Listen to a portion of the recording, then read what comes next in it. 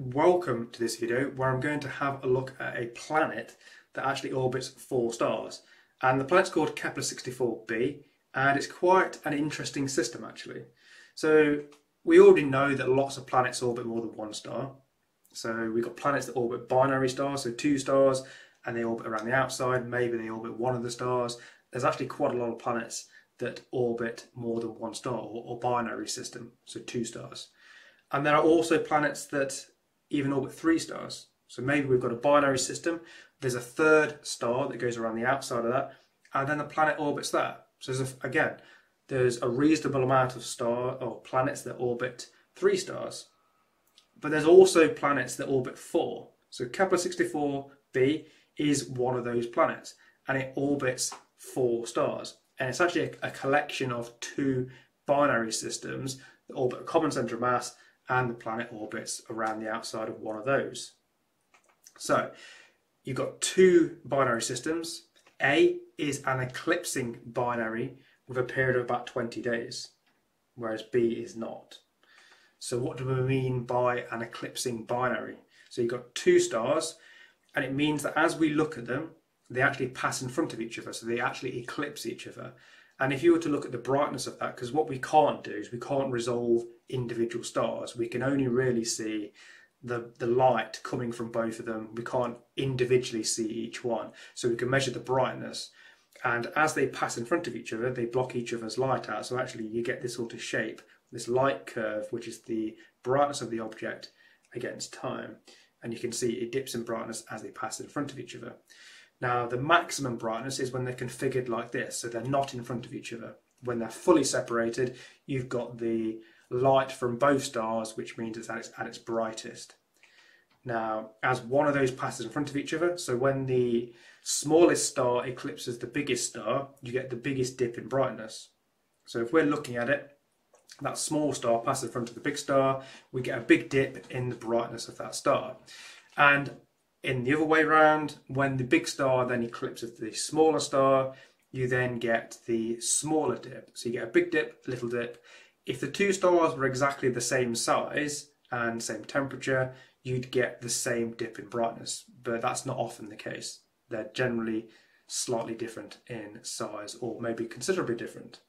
So that's an eclipsing binary, which is what the planet actually orbits. Now, B is a non-eclipsing binary star system. So again, you've got 2 stars there. They are orbiting a common centre of mass in this binary system. So you've got A and B. Only one of those is an eclipsing binary system. Now, Kepler-64b orbits the binary A. This is our eclipsing binary. And it has a period of just over 138 days. So it takes 138 days to go around the outside of that binary star system. And the binary A and the binary B, they are orbiting a common centre of mass. So they themselves, whilst they're orbiting in their own little system, the 2 systems themselves are orbiting the common centre of mass of that. So you can start to see just how complex the orbit of this planet is likely to be. Now, the planet itself, Kepler-64b, is about the size of Neptune. So it's a fairly large planet. It's not Earth-like, so it's going to be kind of like a gas giant. It's, again, a reasonable size, so you're not really going to expect to find life on that because of its size, really. And how was it detected? Well, it was detected with the transit method. So this is where a planet will pass in front of a star, it blocks out some of the light, and then we can detect it. And it's a fairly straightforward method. This is just an example. This is not the light curve from this particular planet. But you can see as that planet passes in front, it blocks out some light, and the amount of light it blocks out relates to its size and other things like that. Now, the actual light curve from Kepler, where it was detected, is here. And the green dips are noted as the planet transit. So those green lines there, or the dips, are not that great, but this is when the planet actually passes in front of the stars. And the other one, so you can see there are much larger dips in brightness which relate to the eclipsing binary star system. This is where the stars are eclipsing each other, and they block out more light because obviously the stars are bigger and they're brighter.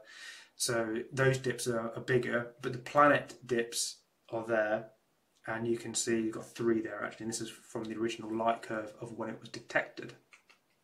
Now, if you kind of zoom in on those a little bit more, you can see that the actual transits themselves are slightly different.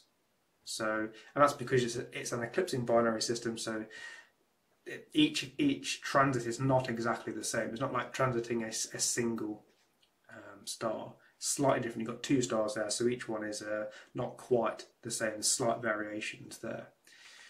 So you're probably wondering, is it actually habitable? Despite its size being Neptune-like, is it in the habitable zone? Because we could have moons around it, maybe, and the moons might be habitable. They could be Earth-size. But unfortunately, the habitable zone around this binary star system in this system is further out than where the planet actually sits. So you've got the inner edge of the habitable zone there and the outer edge, and then the actual orbit of the planet is quite a way inside of that. And that means that this planet is quite hot. So it's just under 500 Kelvin, or 208 degrees Celsius, or 406 degrees Fahrenheit. So it's a very hot, well, not necessarily very hot, but it's a hot planet that wouldn't necessarily be habitable, unfortunately. Thank you for watching, and if you enjoy, then check out some of the other videos.